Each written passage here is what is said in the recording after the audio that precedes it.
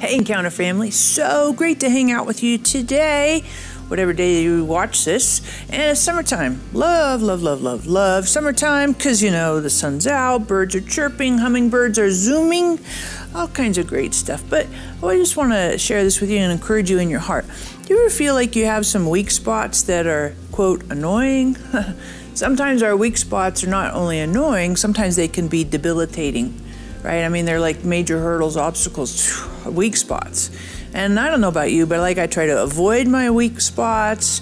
Maybe I want to ignore them, compensate, all this stuff. But here's some encouragement for you. In Romans 8:26, it says, Holy Spirit will help us in all of our weaknesses.